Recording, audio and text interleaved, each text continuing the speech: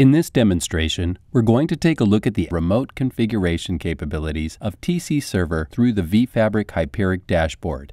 In this environment, we have one platform named Jove, and on Jove there are 5 different instances of TC Server running. What we want to do for this demo is to enable detailed garbage collection logging on TC Runtime Instance 3. We start by clicking on the instance name in the dashboard.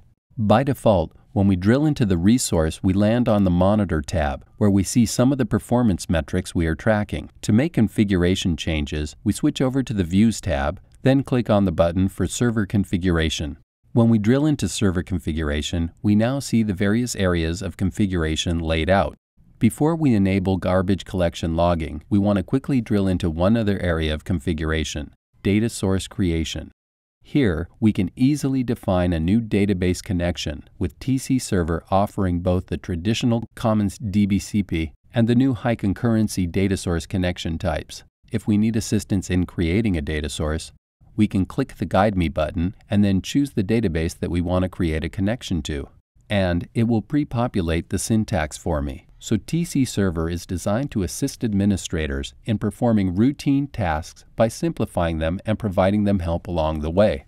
Let's go back to the Launchpad for configuration and go into Server Start, because enabling garbage collection is a JVM startup change. Here, you can see that we have laid out all the JVM startup parameters. You can see the non-default parameters are specified. We've done some out-of-the-box tuning with TC Server that differentiates it from ASF Tomcat. We also provide guidelines for users in terms of sizing the system based on operating system type. Note that we also provide one-click pop-up documentation for users, so that if you're going to be setting configuration parameters, you have the information you need to make the changes here and don't need to leave the page for documentation.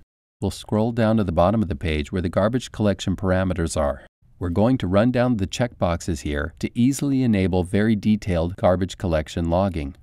In this box is where we would paste the path where we want the log file written. Then we'll hit Save.